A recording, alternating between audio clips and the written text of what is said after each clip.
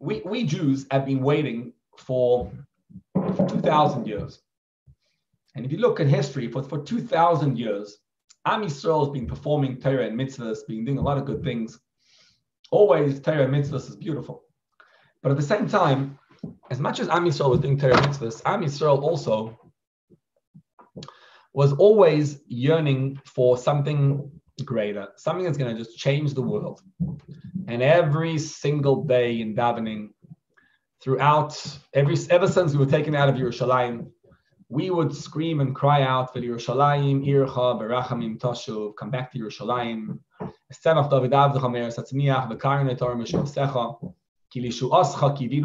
That means we yearn for salvation all day long. We don't stop yearning for salvation. We don't all the time. We want Moshiach. We're yearning. We're looking for Moshiach. And throughout the ages, it's been an ani mamin be'emunah shleima b'vias HaMashiach.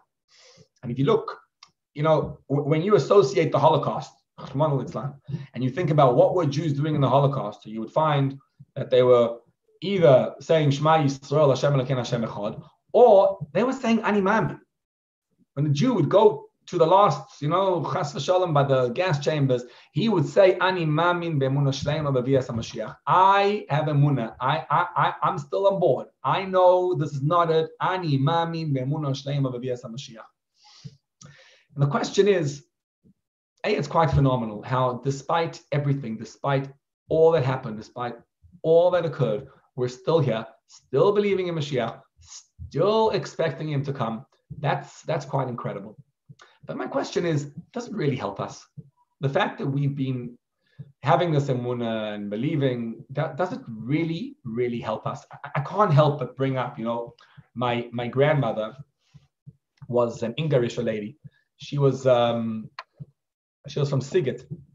And she told me, she says, Mashiach, he didn't come then, he's not coming. He's not coming, And when someone goes out of Auschwitz, you don't argue with them. And you realize that, hey, we went through Auschwitz, we went through the whole thing, and he didn't come. So what makes you think he's coming now? But, those of us who didn't go through Auschwitz, Baruch Hashem, can think with a different head slightly. And when we look at it, we say we understand, and we say, look, so what does it mean? We still yearn for Mashiach. After all this time, we still believe 100% that Mashiach is coming. And the Ani Mamin remains intact and powerful and more than ever, ever, ever before. But does it help? That's my question. Does it help that you anticipate and yearn and are looking and are hoping for Mashiach to come? And if you don't, if you say, you know what, it's not happening, does it make a difference to God? Does it make a difference to the world if you don't believe Mashiach is coming, if you don't have emunah? Why is it so important that we sit down and we daven for it and we demand it? Does the demand actually play a part of the whole picture itself? And I take you back to a moment, a very intense and powerful moment that takes place in history, some 3,000 or so years ago. The moment is recorded in two places in Tanakh. In Sefer Shmuel, Shmuel Aleph, and the same thing in Tehillim. And let me give you the background. So David HaMelech was a young guy, and he finds himself with Shaul HaMelech. And unfortunately for him, Shaul had been admonished by the prophet, by Shmuel. He told him he was not going to be a king anymore. And David HaMelech is someone's going to replace you, he told him. Someone, I don't know who, but someone's going to replace you. So David it seems to be known. It becomes clearer and clearer when David kills Goliath. He kills Goliath.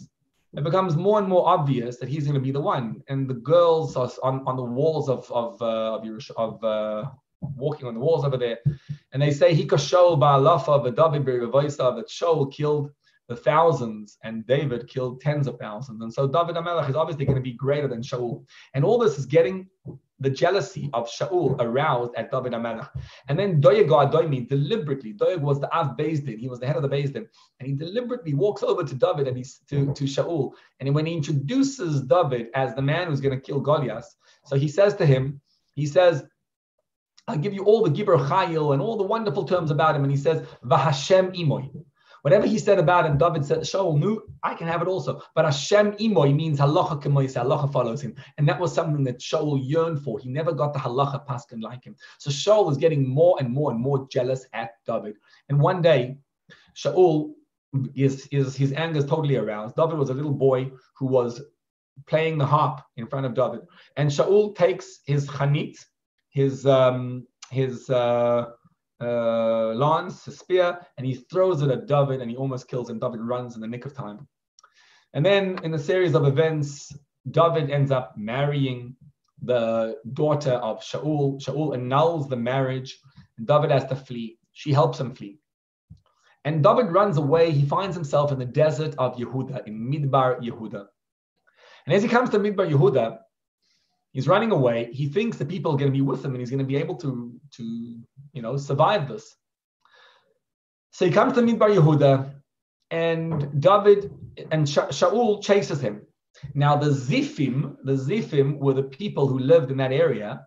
They were Jewish people, and they went over to David, and they went over to Shaul, and they informed Shaul what David was actually up to. And they told Shaul, you should know that David is in such and such an area and hiding away.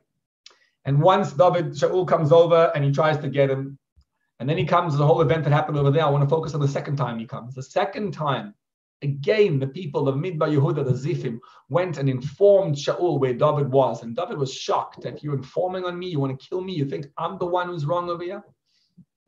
And Shaul comes over and he's in the camp, and Avner ben Ner is the general of Shaul, and Avner is in charge of the security forces of Shaul. And David notices from far, David and his men notice that Shaul has fallen asleep in the dark of night.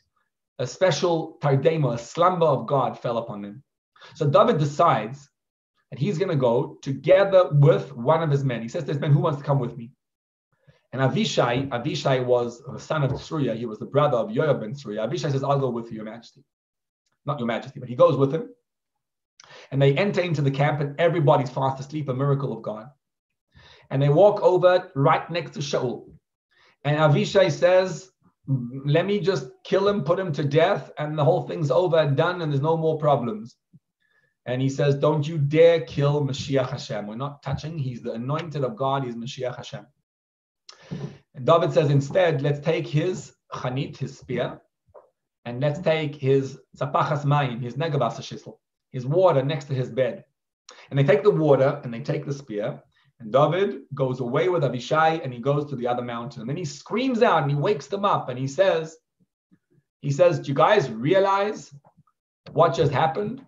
He says, Avner ben Ner, you're supposed to be the general. You're supposed to be in charge of the GSS, the General Security Forces. You're supposed to be watching out for His Majesty.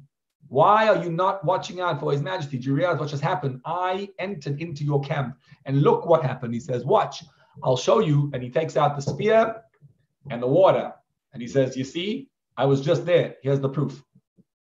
And he says, one of your boys can come in and take it out. But this is proof that I never wanted to kill Shaul. He says to Shaul, Your Majesty, I'm a devoted, dedicated servant. All I intended is good things. And why are you out to kill me? And Shaul looks at him and he says, you're right, my son, you are 100% correct. I'm in the wrong. You are 100% in the right. He says, my son, I swear from now on, I will be 100%. I appreciate you. I'm done. Now, David knows that he can't trust Shaul ever. He knows that Shaul, once in a while, every so often, he's in a good mood, and then he has a ruach ra'ah. He had this evil spirit that would befall him. And when you had an evil spirit, you don't mess with Shaul. And he realized he wants to come back, but he cannot go back. And so he says to Shaul, I'm sorry, you go your way, I'll go my way. And he screams the following words. He says, and these are the powerful words he says, in the pasuk recorded in Shmuel Aleph, he says, Ki gershuni ayoim mistapeach benachalas Hashem leimor leich avoid elikim acherim. You have kicked me out. You have ousted me from the inheritance of God, and you've told me go serve idols. Now, what's he remarking? What's he explaining over here? What David was saying was that as the Gemara says, Kol ador b'chutz la'aretz k'mi she'ein loy eleika. The Gemara explains, if someone lives outside the land of Israel, it's as if he might as well consider he doesn't have a God. Now, just to point out technically, David was not outside the land of Israel. He was actually inside the land of Israel. But the difference is that he, as the Mefarshim explain, the commentaries explain, that he says, I can't trust the Zifim anymore. I can't trust the people who reside in the desert of Yehuda. They are going to deliver me into your hand. At some point, I'm going to be informed on again. And therefore, for the first time in my life now, I'm going to run out. I'm going to flee to Chutz La'aretz, outside Israel. And we know that the Gemara says whoever lives outside Israel, it's as if he doesn't have a God. In fact, the Ramban says that outside the land of Israel, it's only at Tzivilach Tziyunim. You don't really have to do mitzvahs. It's only like a child doing mitzvahs. Because you're outside the land of Israel. The mitzvahs only apply inside the land. So David says, I'm going to be outside the land. And I'm going to be forced away from the land of Israel. And he says, and not just that, but my problem is that he says, my issue is that you're forcing me outside the land of Israel and you're forcing me to serve idols. Now, on a very basic level, he says, all I wish for is to be present by the Mishkan. There was no Yerushalayim at that point. I want to be in the Mishkan. I just want to be present and able to serve God next to the Beis Hamikdash. That's all I want.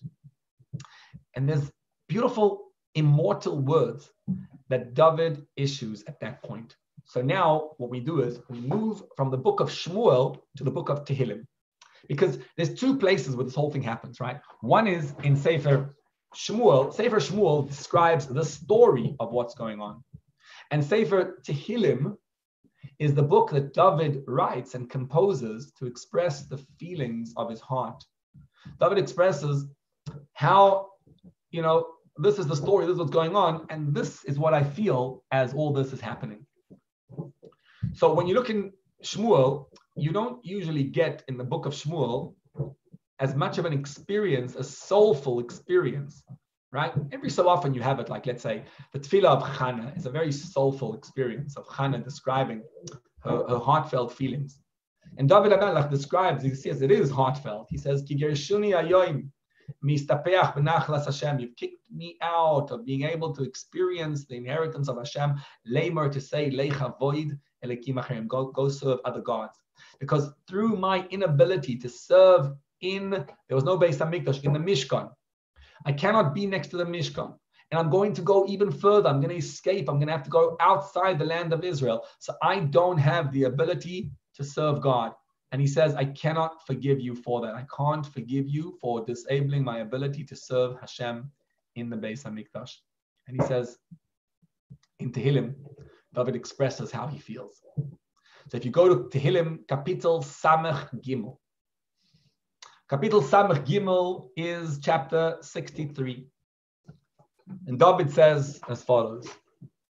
Now, this is the scene of what David's going through as the story's unfolding. This is what David's feeling. He says, Elokim, my God, Keli, Eibishter, my God, Ata Shachareko, I yearn for you.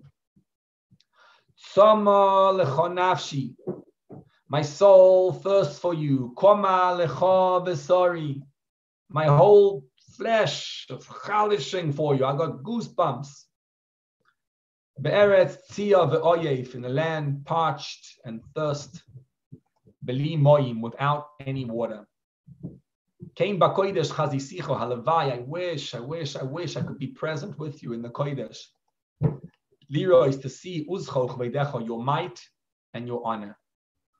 So this warrior who's fearless, this fearless warrior who has no problem to go out and to go into, David, nice to see you, who goes out into the field, right, has no problem to go out and to fight and to go daring in this maneuver into David HaMelech, into Shaul. He expresses his heartfelt feelings and he says, you know what I feel? I feel that all I have is a land parched, a land thirsty without any water. Now, in those words, right? Those words, what appears to be happening over there is David is describing the feeling of what it means to be without God, without an ability to serve God. He's like, what's life worth if I'm not able to serve Hashem? But I want to take you on a bit of a deeper understanding of David HaMelech's his yearning and his quest and what he's truly looking for at this point. And here comes the question. When David HaMelech is yearning for God, and when you and I are davening and we're saying, and we experience ourselves some kind of yearning and some kind of chalashing and wanting, God, I want to be with you. When you experience some kind of yearning, is there any point to it? Does it make a difference in God's world if you do it or not? And how does a yearning work, and what should a person feel? How do you make a yearning something worthwhile? In 1957, Taf Shin Yud Zayin, welcome Avrami. 1957, there was a Farbrengen that took place by the Lubavitcher Rebbe, and it took place inside in 770. And the Rebbe addresses this question. And he addresses the question, he says, so David HaMelech is screaming, Tzama nafshi, Tzama l'cha nafshi, I'm yearning for you. I thirst for you, God. I want to be with you, Hashem. He says, as David is thirsting for God, there's something deeper going on under the picture. And he told a story. You know, the best way to explain anything is with a story. Here's the story. The story is that there was once a chassid in the days of the Balatanya. And this chassid, his name was Reb Shmuel Munkes. He was known as a shtifer, you know, like a shovav. He was a fun kind of guy. He's a comedian. He always made things fun, but he was really a huge Talmud Chacham, a real scholar, a real chassid, a great genius, and an incredible person. And he describes the scene where this Reb Shmuel Munkes, who was not a chassid at the time, finds himself, he's looking for a Rabbi, he's looking for a mentor, he's looking for a guide, he's looking for a Rebbe. And the moment that the Reb Shmuel Munkes meets the Balatanya, so he travels all the way to Liyazna because he hears the Balatanya is over there. He wants to meet him in Liyazna. He travels all the way, comes into the city. It's late at night. When he entered, it was a dark, cold, freezing Russian night. The Russians know how to make the nights freezing. Night is frozen cold. And he comes in and he's looking for a place to sleep. Now, every house, the whole town, every single house is dark. Everybody, alle schlafen, everybody's sleeping late at night. So he's like, okay, what do we do? We have to find a house that has light in it. And he figures, you know what? The one house that's going to have a light in it, the only one house going to have a light. It's late at night, right? Surely, if I'm looking for a Rebbe, the Rebbe, that's the Balatanya, must be learning Torah now. It can't be that he's not learning Torah.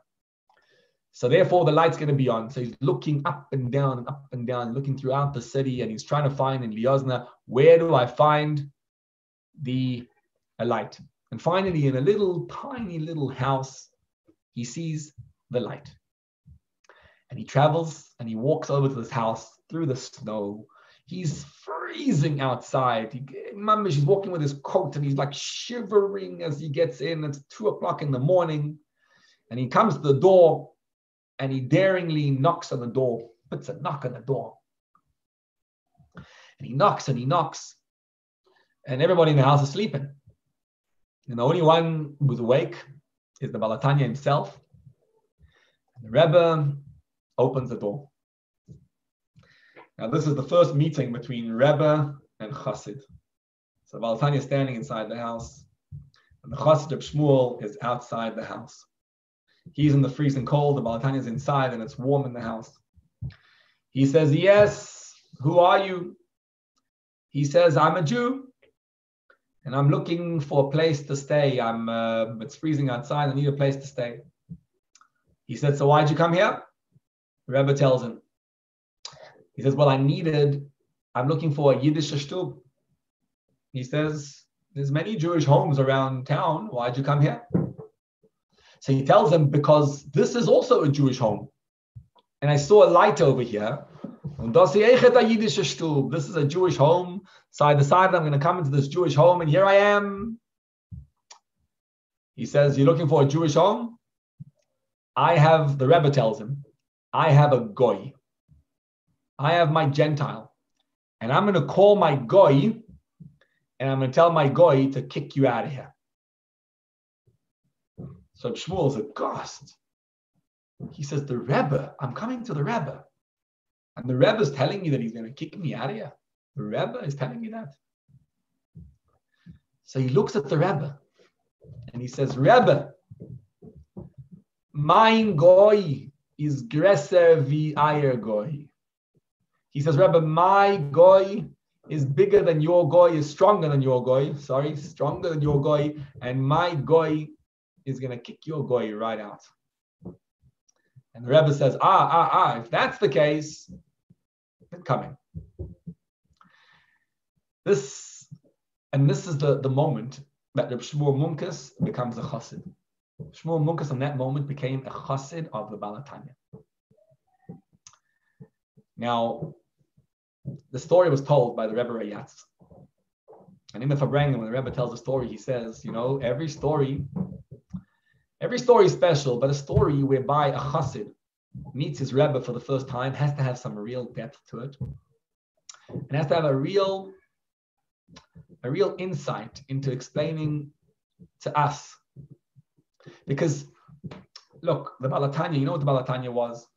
If you read the teaching of the Baal HaTanya seriously, it is extraordinary to find a Rebbe who has, on the one hand, the Baal HaTanya has this incredible ability to take you on a trip into Kabbalistic insights, and just you lose it completely. You discover a holiness, a kedusha. When you learn Tanya or Likutei Torah, it is unreal.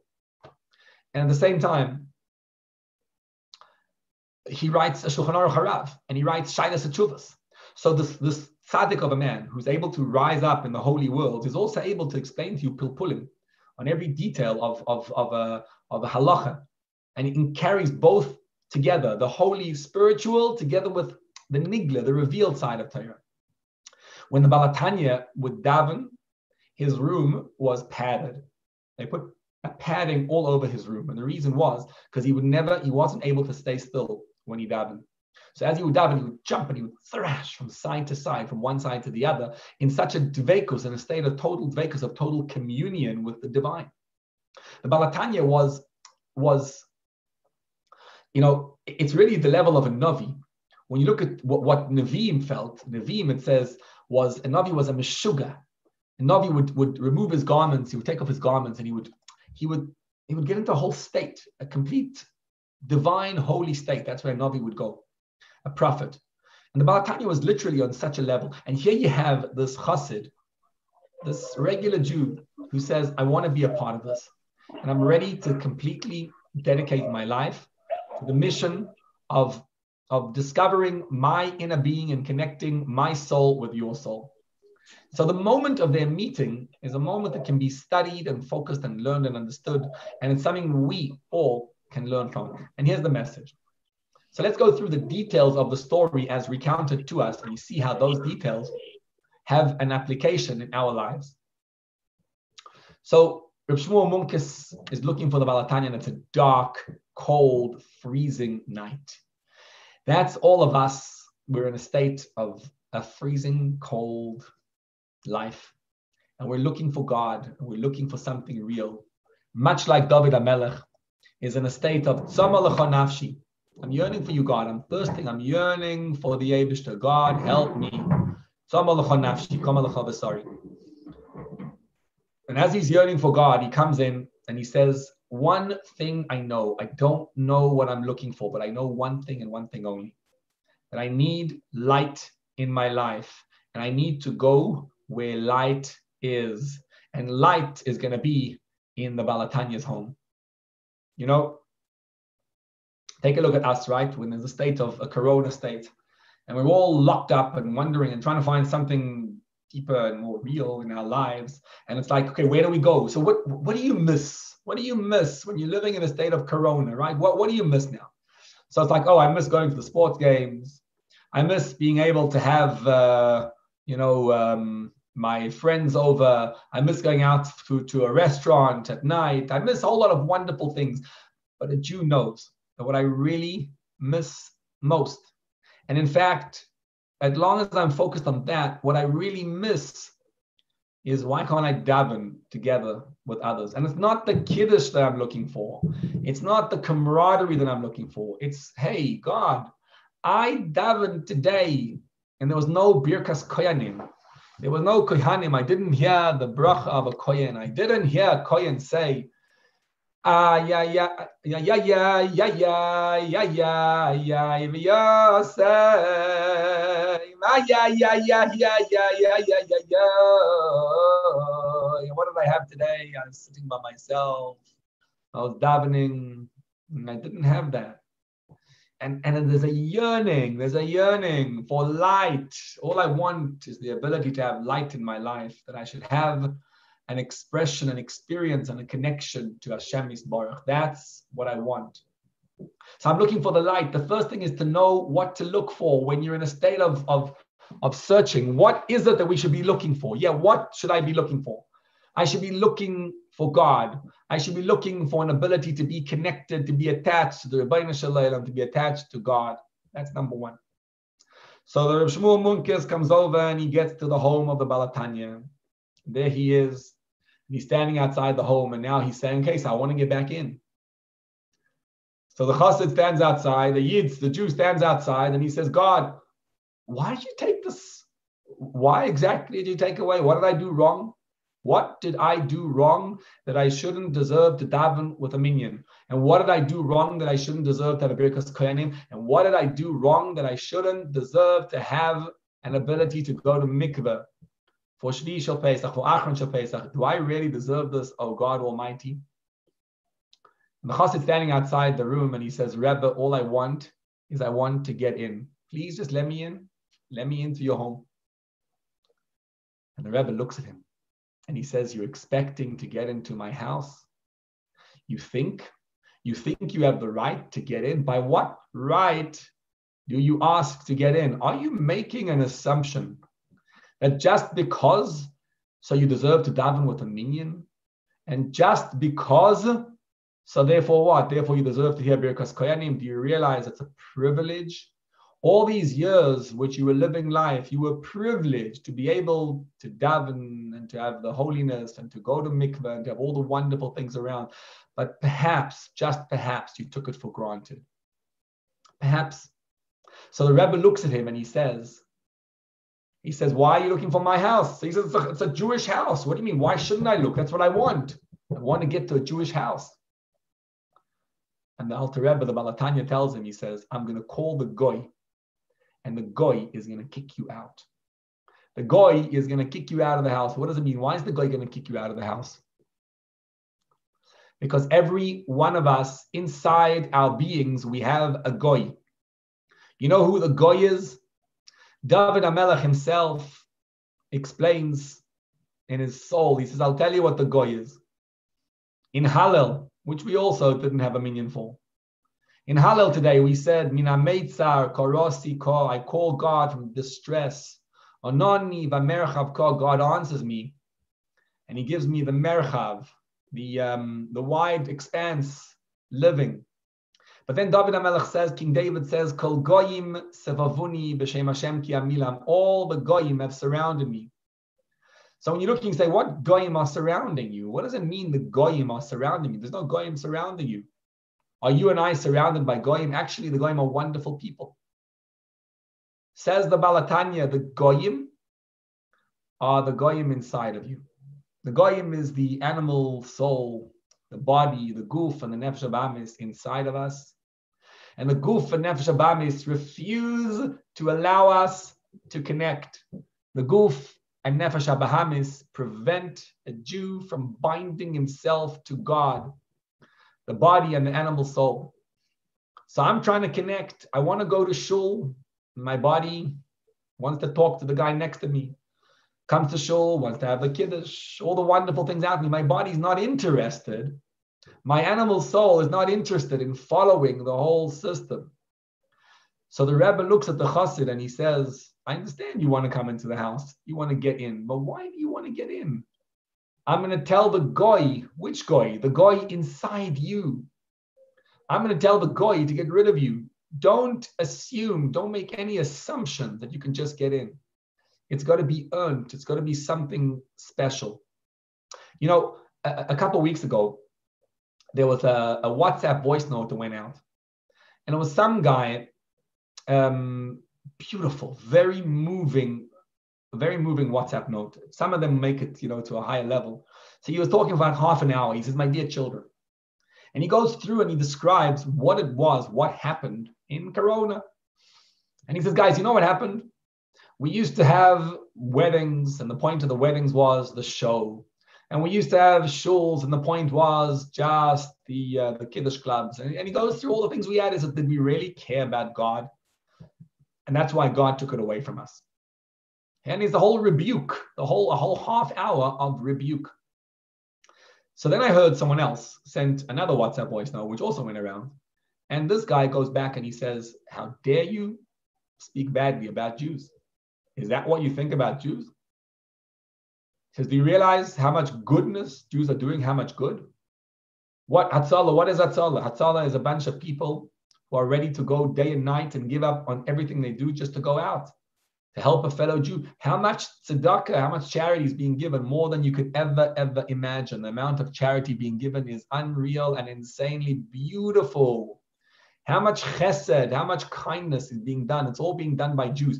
How dare you speak badly about Jews in that sense? And I was looking at this and I was thinking, back in the days of the Rambam was upset with a certain chacham, a certain rabbi, who admonished the people in North Africa. Those guys in North Africa, they gave up their religion because the Muslims forced them to give up their religion. So the guy writes and he says, he told them that you guys are you're out. Basically, God doesn't love you anymore. God doesn't care for you because you have given up on his faith. And even though you're doing it in secret, you still believe. He says God doesn't care for you anymore. And the Rambam tells him, how dare you speak badly about Jews? How dare anyone speak badly about Jews? These are holy, holy Jews. So I was saying, is that the same case over here where one guy is saying Jews are good, one guy is saying Jews are not? The difference is that the Rambam was talking to others.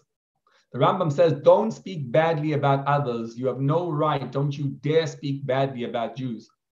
But when each one of us is looking at himself, when each one of us is thinking about his own self, so then maybe we should look into ourselves and say, do we deserve to go back into the shul? What do we deserve? So that's what David HaMelech says. King David says, Kol goyim sevavuni. My own goyim have surrounded me. I need to look into myself. If I'm looking at you, you're a holy Jew, you're a tzaddik, everything you're doing is absolutely phenomenal and amazing, and you deserve all the best in the world. But if I'm looking at my own self, and I want to know about myself, I got to ask myself the question, what is demanded of me? And to this end, the chassid stands in front of the Rebbe, and he's asking to be let in. And the Rebbe looks at him, and he says, the goy is not letting you in. Between me and you is a goy, your animalistic soul. What do you really and truly care about? Do you care about God or do you care about yourself? What do you truly care about? Why do you want to go back to shul? Has it got anything to do with God? What's wrong with davening at home? It's so beautiful to daven at home. You can actually get into a state of isboidedus. You can get into a state of communion with God. It's a wonderful, wonderful thing. So what's so bad about it? What's so wrong? And the Jew looks and he says, I'm not sure, Rebbe. I'm not sure, but something, Rebbe. And Reb Shmuel looks and he says, Rebbe, mein goy is starker. The Ayer goy. He says, my goy is stronger, more powerful than your goy. This is the point of teshuvah that a Jew gets to. It's the point of return to God. And suddenly he realizes that my goy is greater than your goy. He looks inside and he says, oh my gosh, look at my midos, look at my emotions. What am I like? What kind of person am I? Yeah, I daven with a minyan all the time, but I go to work and I get angry and scream at all the people around me. That's my goy inside me. I find myself, oh yeah, I daven and I learn, but I'm also addicted to everything under the sun. And where is the Yid inside me? Where's the Jew inside me? And he says, if you want to get back in, if you want a relationship between a chassid and a rebbe, if a Jew wants a relationship with God, it's going to have to be different. And the way to do it is you got to get rid of the goy inside you. You got to build a relationship, a Jewish relationship between us and God. And that's what David HaMelech says. David HaMelech says, Sama nafshi lelekim, sama lecha nafshi, kama lecha v'sari. God, my soul thirsts for you. I'm yearning for you. All I want is to be attached to God. And when you wonder, what does that help? What it helps is that each one of us has inside of us a goy. And it's not just a mere yearning. To be able to yearn for God is itself a gift from Hashem. It's a gift from Hashem to be able to yearn. It means you overcame your goy inside you. I was sitting by Moshiach Seudas and I was singing the Nigun of the Balatanya, and I got to tell you, all I could think about was one thing. I was saying to myself, God Almighty, help me to be able to want and to crave Moshiach for real. I'm saying the words. I'm saying I'm saying it, yes, but do I believe it? Do I really feel that do I have, is there any part of me that actually wants God? And I davened, I said, God Almighty. You know, it's like it says, the Baal Shem Tov says, the explanation is, Tefillah le'ani ki yatif. Velifnei Hashem yishpoich sichoi. The simple meaning in Kapitel 102 in Tehillim is, a tefillah of a poor man when he wraps himself up and he says, he davens, Hashem, I'm davening to you. So Baal Shem Tov says, the tefillah of the ani is, Velifnei Hashem yishpoich sichoi. God, help me to be able to pray to you. All I want is to be able to daven to Hashem. God, help me to be able to daven to you. I don't know why, God. I want to go back into shul, but I don't know if I want Moshiach. I don't know if I care for Moshiach. I don't know if I really am interested in it. If you want to go back in, God says, if you want to really go back in, what we need over here is a brand new experience to realize that Corona is not because of me. No, I don't know why it is. But the fact is that if there is a Corona now, what is it? It beckons me to say that nothing in the world happens. No Jew has ever been able to be affected by a goy ever in history. There is nothing, there's no power that a goy can ever have over a Jew. A goy has zero power over a Jew. And the only reason that a Jew gets exiled and goes out is for one reason only. The only reason is because I allowed him in and I succumbed to my own Yetzer Hara. And the time now is to work on ourselves and to look into our own beings and to say, who am I really? Who am I truly? I want to go daven with the minyan. In order to go daven with the minyan, get rid of the goy inside me. Who's the goy inside me? The one who gets upset at my wife, at my spouse, the one who gets angry at my fellow people, the other one who gets depressed and down, and to work on that. And how do you do that? That itself is, you turn to the Eibishter and you say, God, help. I don't know how to do this. I don't know how to overcome my midos, but I know that I want to be with you. And to be with God is not just to be davening in shul with a minyan. To be with God is to be in an experience of oneness with Hashem that we never had before in history. And if we're sitting outside shul and we're being forced outside the shul, we're not looking to get back into shul. We're looking to get back into a relationship with God that we never knew we had before. And so the story of Shmuel Munkus and the Balatanya from beginning to end is a story of every one of our neshamas. Initially, it's cold, it's freezing. And one thing you have to know is know where to look. Look for the right thing. I don't want the sports and the Kiddush club, none of that. I want to be with God. But then the Rebbe tells him, he says, you have no right to get in here because you have a goy inside you. And he says, Rebbe, but my goy is so much stronger than any other goy. My goy is the strongest of all. And let me in anyway. And that realization, the very realization that my goy is so strong, the very realization that I'm so distant from you, God, that itself is exactly what allows me to get in to a relationship with God. And so the Baal Shem Tov has the most incredible explanation of this word. The Baal Shem Tov says, and by the way, in our shul now, we just put a new paroiches up. I was there, but no one else has been there yet, I don't think. And on the paroiches, there's a beautiful image of the Beis HaMikdash, just went up before Pesach. And there are 3 words it says there. And the words are, Kain Bakoidesh Chazisicha. Kain Bakoidesh Chazisicha means, Halavai, I wish I could sense you in the Kodesh. And the simple meaning is that I'm yearning, I'm thirsting for God. I have nothing to show. I wish I could be with you. But the Baal Shem Tov says there's something greater that you could never imagine. The words Kain Bakodesh Chazisicha mean, Halavai, I wish that when I was in the Kodesh, I would be able to see you like this. For those who are saying, I wish I could have a Birkas Kohanim, I wish I could daven, I wish I could be all that. So the Baal Shem Tov says that when you say Kain Bakodesh Chazisicha, you should know that the desire to be back in the Kodesh, that itself is greater than anything else. Kain Bakodesh Chazisicha. When a person says, I wish, all I wish is that I could be back davening with the Eibishter. And then he says, but why do I deserve it? And then he looks deeper inside himself and he says, I got to overcome my own Yetzer Hara. I got to overcome my own connection to God. And that, Kain Bakodesh Chazisicha, that is more dear and more precious to Hashem than anything else. Never, ever in shul will we like or we can be now. And that's the Kain Bakodesh Chazisicha. Not I wish I could be in the Kodesh, but rather the Kodesh wishes it could be in me.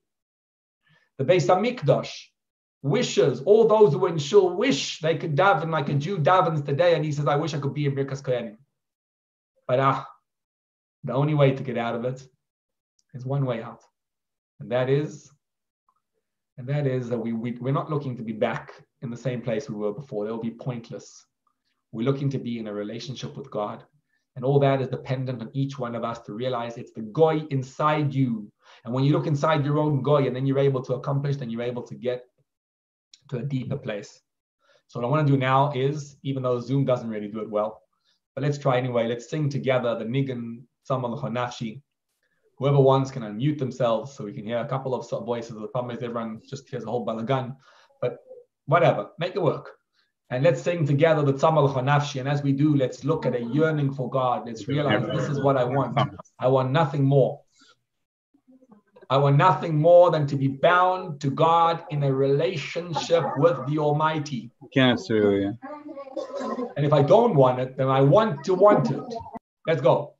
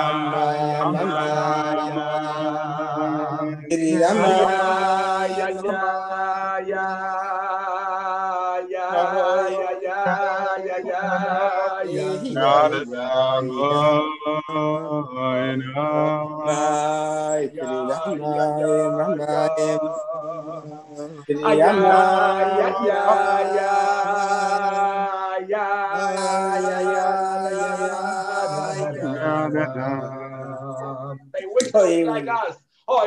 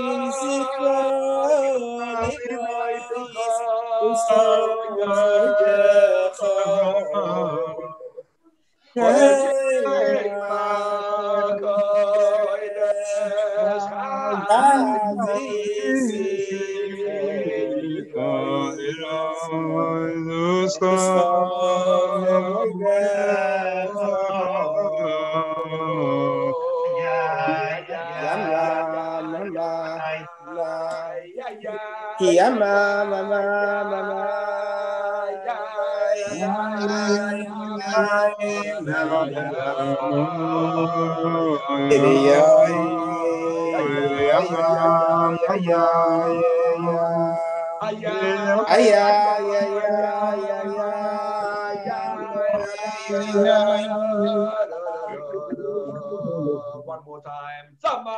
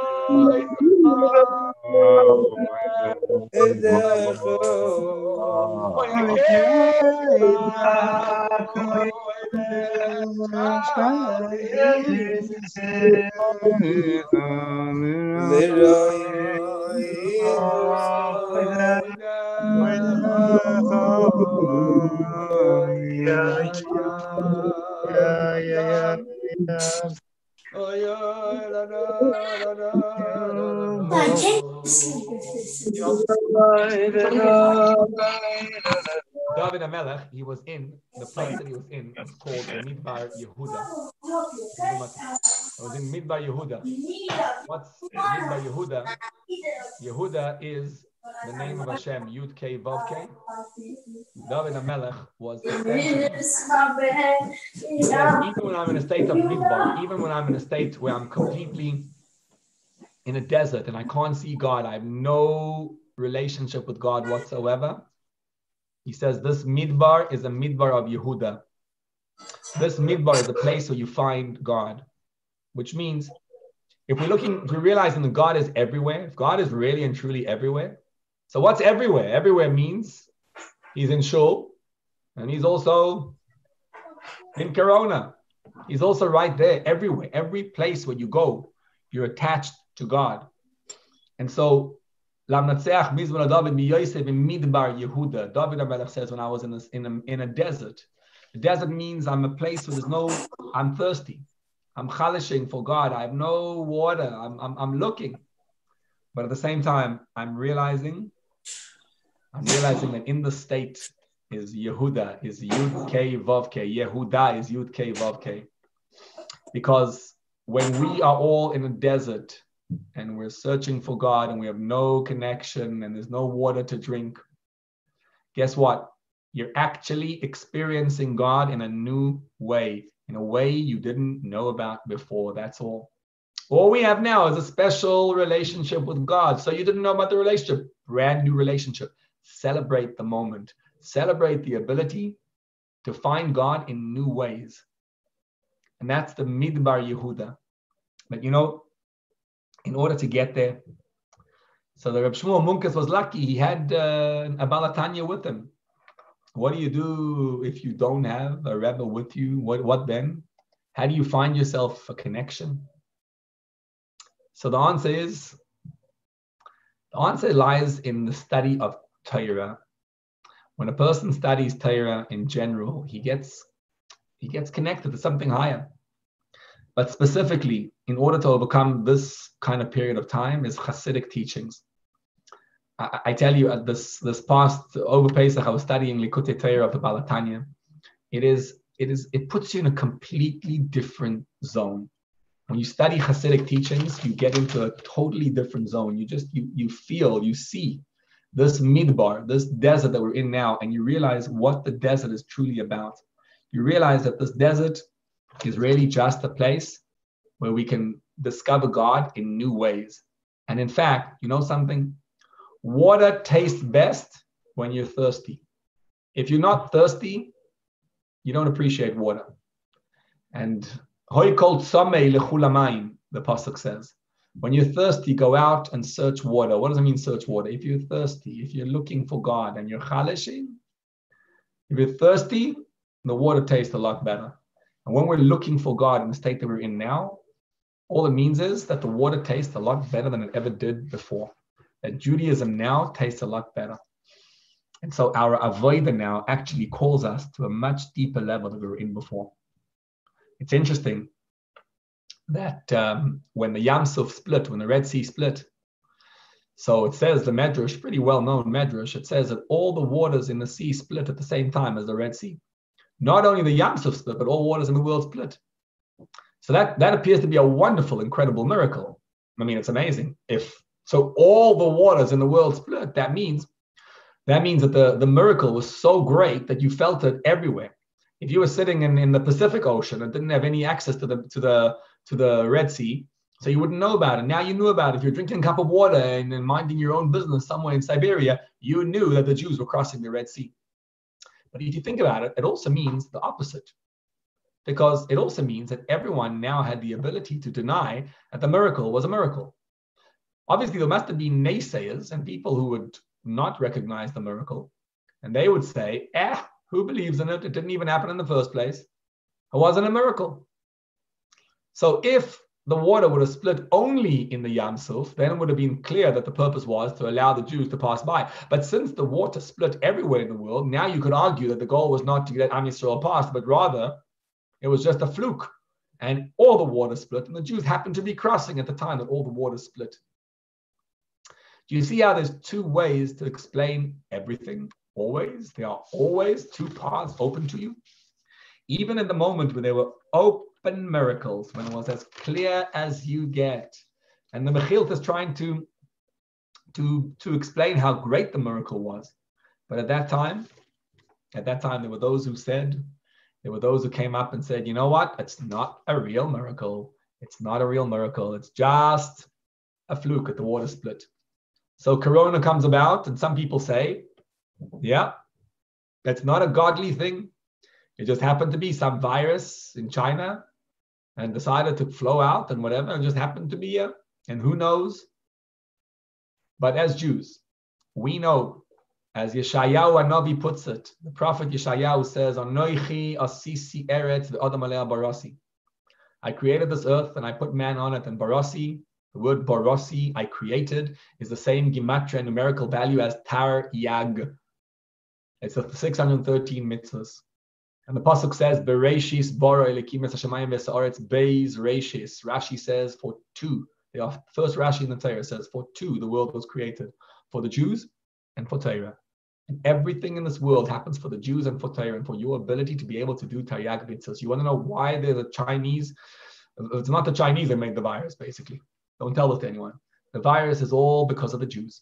It's always because of Am Yisrael and because of how Am Yisrael reacts and what Am Yisrael does as a result. And it's up to us. Depends how we decide to behave at this time. And what that means is all the waters in the world are split. The whole world got corona. It's not just us that got it. The Muslims also can't go to Lahavdil, to their mosques.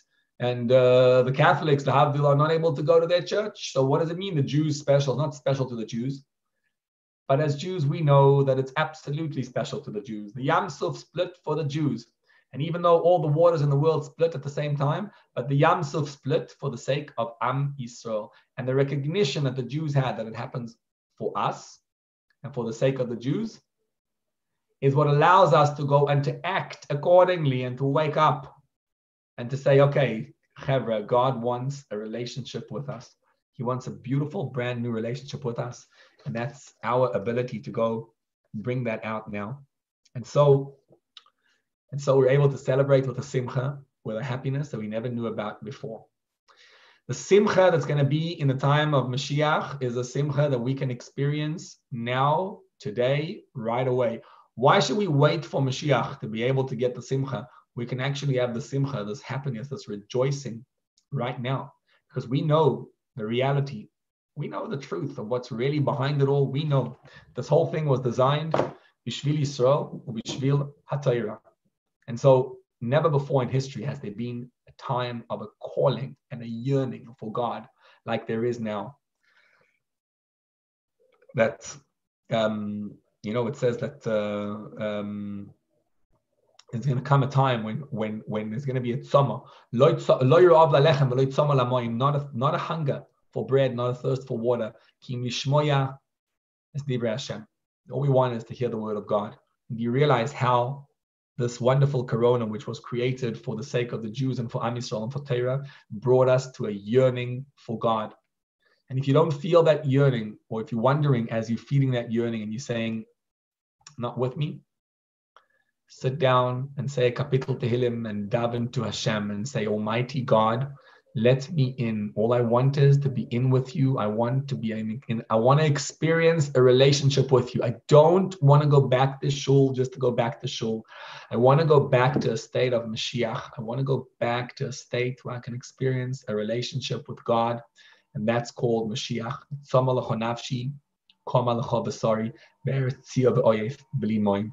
And that simcha is the ultimate simcha.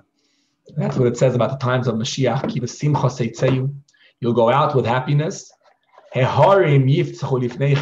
mountains will sing with you. There are these huge mountains in our lives. They look like the most difficult experiences that we ever have. But when you have a simcha and you know and you're yearning for God, then the mountains are going to sing with you. All your difficulties, all your mountains that have been so tough, all your challenges in life, you're going to realize all of them were all designed for one thing and one thing only, to get you into a deeper relationship with your own self, to get you into a deeper relationship with God and to discover God like you've never had a relationship ever before. And I want to end off with one vart over here.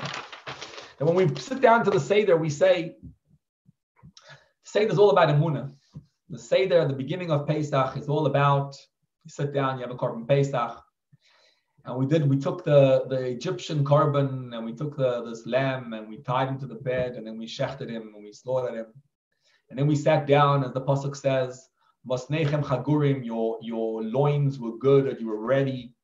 Na'alechem b'raglechem, your shoes on your feet, and makelchem beyedchem, and your stick was in your hand, your staff in your hand, and you're ready to go. Va'achaltem oiseh b'chipazon, and you eat it in a haste. And if that was at the beginning of Pesach, then at the end of Pesach, at the end of time, we are now in the most glorious moment ever known to mankind. History has been waiting for us. We think we're just little guys. These little guys that we are, history has been waiting for us. And the same as they sat down by the Seder. Look what they did by the Seder. Whatever they did then is exactly what we need to do today. What do we need to do? We need to take the korban Pesach and shecht him. The God of the Egyptians, we got to shecht him. Yesterday we worshipped money. Yesterday we worshipped honor and prestige and how many people looked at us. And it was a prestige to have thousands of people at your wedding and thousands of people, chas v'shalom, at a funeral. And now all you want is just to be able to do the thing itself, the mitzvah itself of getting married or getting her opposite. And all we want is to escape the avodah zarah of Mitzrayim. We are not servants of the idol of America. We are halalu oivdei Hashem. We are servants of God. And when they looked at them in Kriyas Yamsuf, the angel said, halalu oivdei avodah zarah, v'halalu oivdei avodah zarah. What exactly is the difference between a Jew and a non-Jew? Lahavdil. But we know that there's a difference. The difference is we're going to tie the God of the Egyptians to our beds. That's what we're doing now with our corona situation. We're realizing, tying ourselves to this realization that it's just a God and letting go. And we take Mosnechem Beraglechem. Mosnechem. What's Mosnechem? Mosnechem is the core of who you are. At the core of a Jew is emunah. And we gird ourselves with emunah. Right? Mosnechem Chagurim. What's Mosnechem Chagurim? You put on emunah. You envelop yourself. You base yourself on emunah. Because emunah is the core foundation of everything who we are. And when a Jew has emunah in Hashem, emunah in Moshiach, he knows this is different to what's ever been. And then you put on na'alechem beraglechem, you put shoes on your feet. What does it mean, shoes on your feet? The shoes that we wear, what are shoes? Shoes made of leather. Leather's made of animal. We all have that goyish animal inside of us that craves and yearns and drives us mad and meshuggah. Well, let's turn him into a shoe. Let's fashion the animal into hide that can be utilized as we tread through our lives. Because our lives, the life of a Jew, is a holy life. We are not regular human beings. We are treading on a path towards discovering a relationship with God, towards manifesting the power of God in this world. And when we, number one, get rid of the idol of the Egyptians, tie him to the bed, realize it's not about money. There's something deeper. There's something much deeper which makes a Jew in his relationship with God. And we gird ourselves, our Mosnechem Chagurim, we put emunah at the core of our lives. We turn to God. We say, God, help me with my emunah. Ani mamin, I believe. I have emunah in the Eibishter. I have emunah in God. Ani mamin b'vias Moshiach. I have that emunah. That's the foundation of who I am, that emunah. And when I have that emunah, and then I look at my life, na'alechem beraglechem, I put shoes on my feet. What are the shoes? The shoes are taking animal hide. All my animalistic experiences, when you have emunah, they all get channeled into an excitement over God. And he who used to be angry yesterday suddenly becomes excited about God. He who used to be depressed suddenly realizes a meek, beautiful, tame relationship with God. Every fiber of what we are can be utilized in our service with God. Umakelchem beyedchem is the final one. You take your stick in your hand and you say to your Yetzer Hara, you say to get rid of the Yetzer Hara. You get rid of any sign of Yetzer Hara that we have, and you eat the power of emunah. And if we take something out of this Pesach, which we've just been through, what is Pesach? What did we just go through? We went through an experience of emunah. And if the experience of emunah is taken into us, and we're going to take it through us into the next step, then what we want is to walk out of Pesach saying, Tzama lecha nafshi. God, I have emunah in you. I believe in you more than ever. I feel connected to you more than ever. I feel attached to you more than ever. I realize my life is really a life of emunah. And that's what I want. So now what I want to do is sing one more nigun, the Balatanya's nigun. And then afterwards, we're going to open to discussion, to whoever wants to open the discussion. We're going to sing the actual nigun of the Balatanya because it's Zoom, so without the preparation, just the actual nigun, designed for special, unique times like Moshiach Seudas as we're in now. And by the way, I already did 4 cups of wine, so if you have any grape juice, take some, make a l'chaim. Here we go. If you didn't have arba koises, that's not a mu'uba shelo yochal liskan, you can still fix it up. L'chaim lebracha, l'chaim yidin, l'chaim chevra, that we should experience emunah. We should experience what it truly means to be a Jew, dedicated, connected, hoisted up. And when you are, your life is a completely different kind of a life.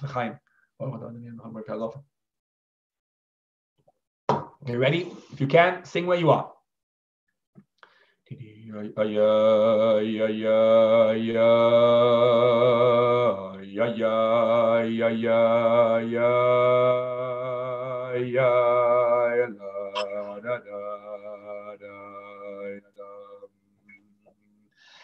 ya ya ya ya mama mama mama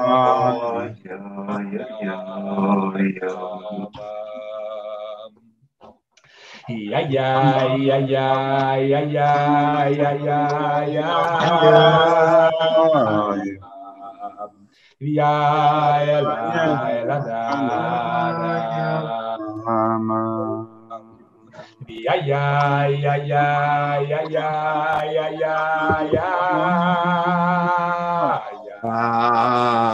ya ya ya ya ya ya la la la ya ya ya ya ya ya ya ya ya ya la la da da da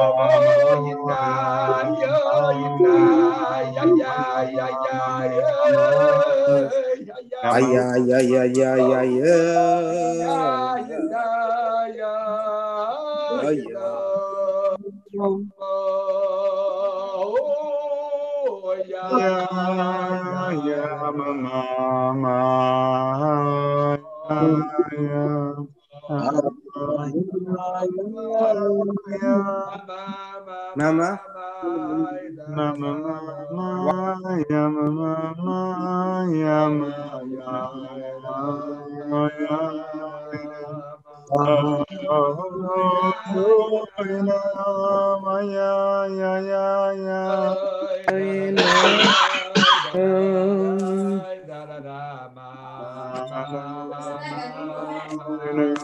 I threw it out.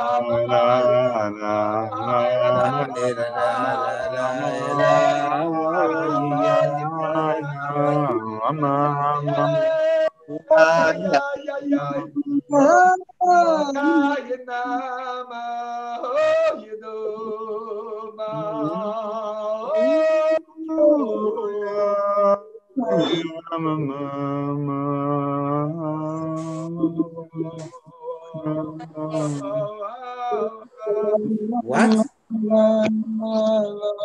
No. I'll use it, don't worry. Sponge cake, no, the other ones.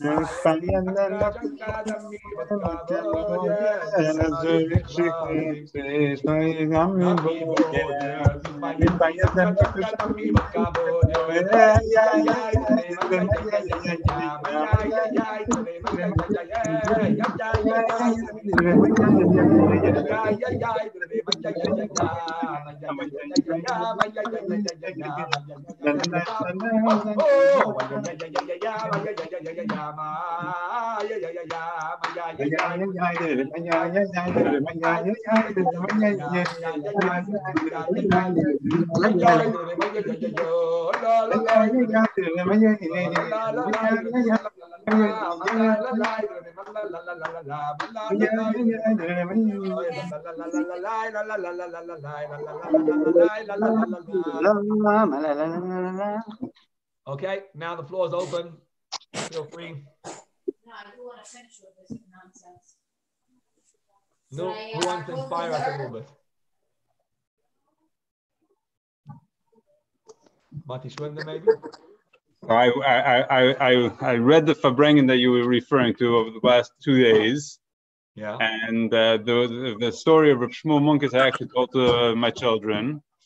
But the way you put it in together with the Corona, it was very making the story very real, not a story of Seudas Shemaisa from 250 years ago. Thank you for sharing that component. Yeah. No. How was Yom Tov? Baruch Hashem. Definitely different. It's the first time I was home. Baruch Hashem, I'm married for 17 years, 17 Pesachs, and it's the first time I'm home. So, Baruch Hashem. No. So what's one vart about Emunah you spoke about over Yom Tov? And put me on the spot like that. No, but like by the end of the Moshiach Seudas, so after the Dalet Kaisis, so there was a little bit of matzah left on the table. So I told my children, this is the last piece of just the eating of it brings the emunah. Everybody took another bite out of it. Yeah. The Rebbe Maharash says there, that eating matzah is basically, what's the word he uses? When you eat matzah on the first night, but even over the course of all 8 days, even when matzah is rishus, it's eating literally elokus. You're eating a piece of godliness by eating the matzah. The only food that is directly from God, and you're actually eating the matzah itself. Me'est getlechait. So yeah. No, Dr. Jacobs, maybe you had something inspiring? A very nice Chag. Very, very nice Chag. I'm in Miami. Oh. I missed most of this year because I was in the middle of my Moshiach Seudah, which you I made a Moshiach started. How you made a Moshiach Seudah with 4 cups? I'm on my 3rd cup. I have I have herring, I have fish over here. Good, finish all 4. This is my I'll probably get to 5, but God willing soon, right? We know what 5 means. Abdullah. Don't forget Abdullah. I did Abdullah too. That was number 1.5. But basically, I sat in my first Moshiach Seudah about 3 years ago in Tel Aviv with my good friend Eli Nadich, who's a shliach in Tel Aviv. So it keeps getting better and better each year. It feels like we're getting closer and closer to the Geula Shlema. And we've just been doing, I think with this coronavirus, it's a sad situation, but it's also something that we could turn to positive insight because we get to really take a step back and see, hey, what are we pursuing in our life? Where are we going? Why are we doing what we're doing? And what's our ultimate objective? So when we read in the first 2 days of the Chag about Yetziat Mitzrayim and we read Magid and the plagues and everything like that, and we understand that there's a procession, there's a Seder.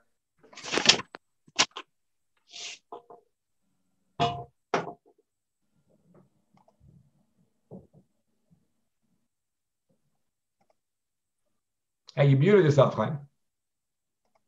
Chaim, you muted yourself. We can't hear you.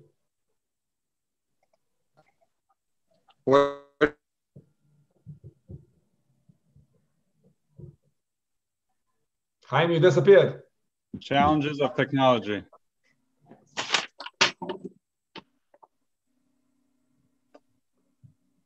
Beautiful. Page 320. Please turn to page 320.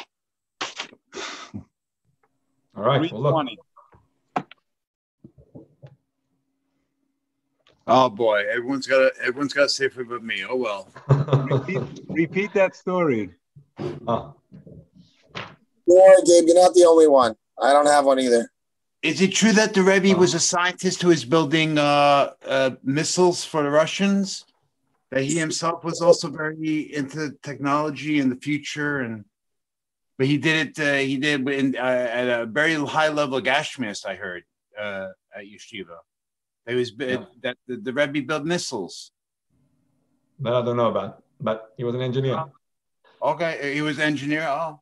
Yeah, but Mati is referring to a story that he says over here that the Mizritcha Maggid had a son. His name was Rabbi Malach, and he once told he was on the wagon driver, and he goes to the wagon driver and he says to him, he's sending him off the wagon driver. So he says he was teaching him how to be a wagon driver. So he says, "Madaf schmeißen die Pferd." You gotta hit the horses until they know they're horses or until they stop being horses. And that's like what we want to get to transform ourselves, to get to an animamin, to a place of connection to the Eibishter. Yeah. Rabbi, I'm a third.